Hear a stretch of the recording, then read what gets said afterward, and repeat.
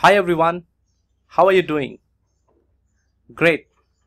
Alright, so in this session we'll see Gradle. Yeah, so let's talk about what is Gradle, and this will be a basic introduction to Gradle build tool, and let's see what exactly Gradle is. What is Gradle? Yeah, if someone asks you what is Gradle, then what would you reply, right? So yeah, let's see what exactly Gradle is.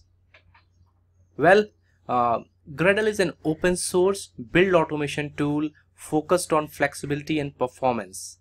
We'll talk about why we are saying it is focused on flexibility and performance. And the point is, like, Gradle is an open source, like it's available for free, right? So, and anybody can use it.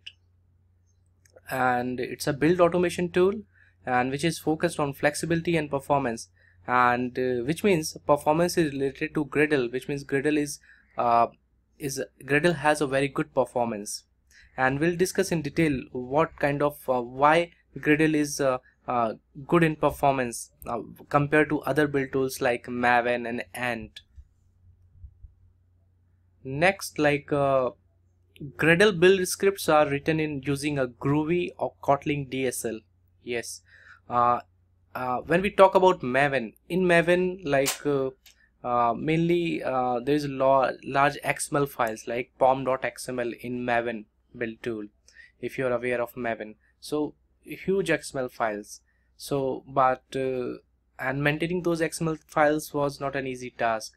So therefore, when Gradle comes, so Gradle build scripts, they are not written in XMLs. So Gradle build scripts are written in Groovy or Kotlin DSL. DSL is domain specific language. So if you are aware of Java, so syntax of Java and Groovy are like almost same. Like in Groovy, you can use for loops, while loops, right? Some conditions. So you can write your custom logics in the Gradle build scripts. What is Gradle build scripts, we will be discussing in detail in our upcoming sessions. For now, so what is Gradle? So Gradle is an open source tool, open source build automation tool, which is focused on flexibility and performance.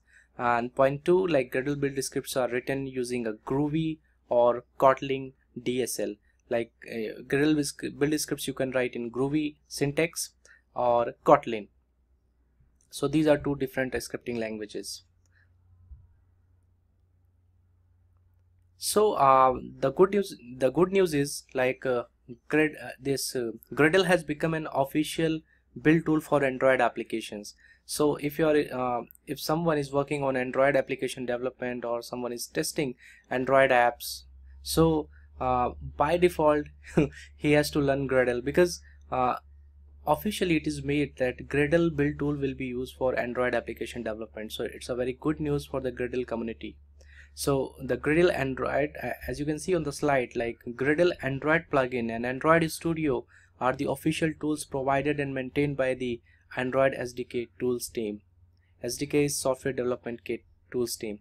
So yeah, so Android applications, they use Gradle for their build tools when they build the tools, when they build their automation project. So yeah, this is a basic introduction to Gradle, like what is Gradle and how we write the build scripts in Gradle, and some information about like its official build tool for Android applications. And talking about history of Gradle, so its initial release was in the year 2007, and now it has grown a lot, and there are many powerful features in Gradle. Currently I think the Gradle version is 4.10, and so yeah, so this is a quick introduction to Gradle, and we'll be discussing in detail why we use Gradle, why Gradle is better than Maven, can we migrate existing Maven projects to Gradle, and what is dependency management, and how do we write Gradle build scripts in Groovy. So those things we will be discussing in detail. And in Gradle we could write some tasks. So whatever we want to perform through Gradle build tool, so we can program the tasks. So we will be learning programming tasks, how to program tasks in Gradle.